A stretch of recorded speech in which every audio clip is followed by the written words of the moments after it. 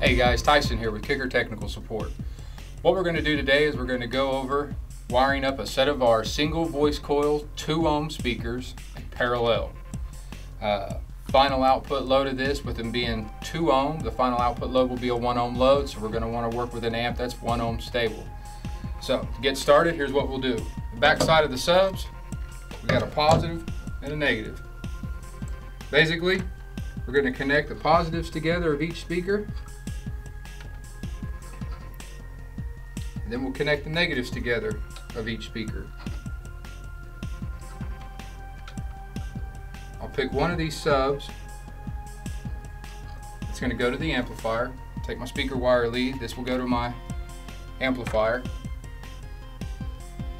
And use one sub here, positive into the positive. Take my negative lead, go into the negative of this speaker.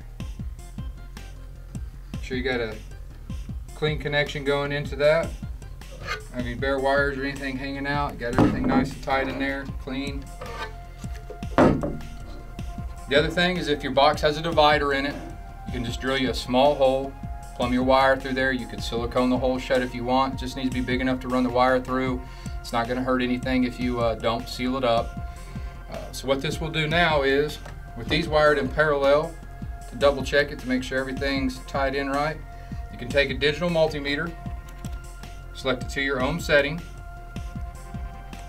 take my speaker wire before putting it into the amp, take my positive lead here, my negative lead to the negative of the meter.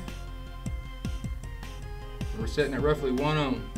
So 2 woofers, 2 ohm single voice coil wired in parallel, 1 ohm load, so the amp you want to look for would at least need to be 1 ohm stable. Thanks, have a good one, bye.